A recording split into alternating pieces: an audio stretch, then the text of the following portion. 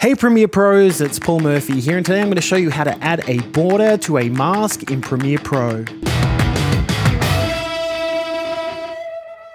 Okay, so I have two clips on my timeline here, and I want to mask the smaller one and add a border or stroke to it. And we'll also go through how to add both a straight edge and rounded edge border.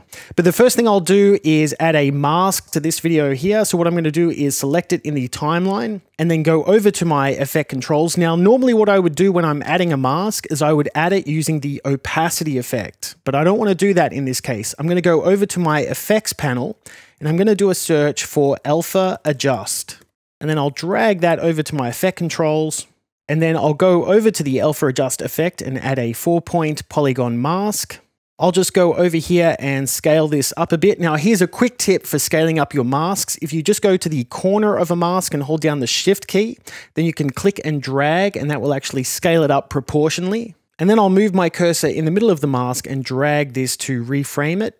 Now at the moment it's not masking anything, and that's because I need to change a couple of values over in the alpha adjust effect. I'll go back over to my effect controls, and where it says invert alpha, I'm going to check this, and underneath my mask where it says inverted, I'm going to check this. And now I'm cropping out the sides of the image. I might just scale this up a bit, and I can do that with my motion setting. So I'll go over to motion and just turn up the scale and reposition it as well. Oh, and I'll also make sure to set the mask feathering to 0. So I've got my mask looking the way that I want to, and now to add a stroke to this, I want to go back over to my effects panel, and I'm going to get the effect paint bucket, and I'll drag this underneath my alpha adjust effect. The default settings for this effect look a little weird, but if I go over to the effect in the effect controls, all I want to do is set the fill selector to alpha channel, and then I'll set the stroke to stroke. And you can see it's now added a stroke to my mask. All I need to do then is just turn up the stroke width to make this a bit thicker. And I can also change the color of the stroke to something else.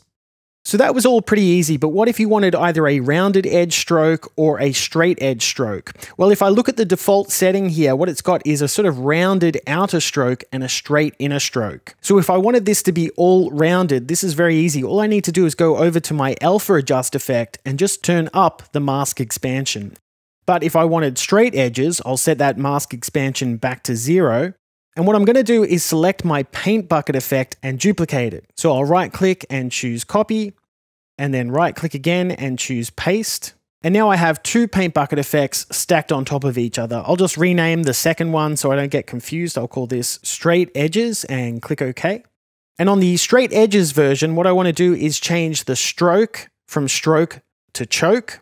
I want to set the spread radius to the maximum value, which is 40. And then I want to change the blending mode for that effect to stencil alpha. Now it looks like I've lost my stroke entirely, but if I go back to that first version of the paint bucket effect and turn the stroke width up, you can see there's my stroke with perfectly straight edges. And there you have it, a quick way to add a border to a mask with both round edges and straight edges. I hope you found this video useful, and if you did, please like and subscribe for more videos like this. Thanks for watching, and I'll see you next time.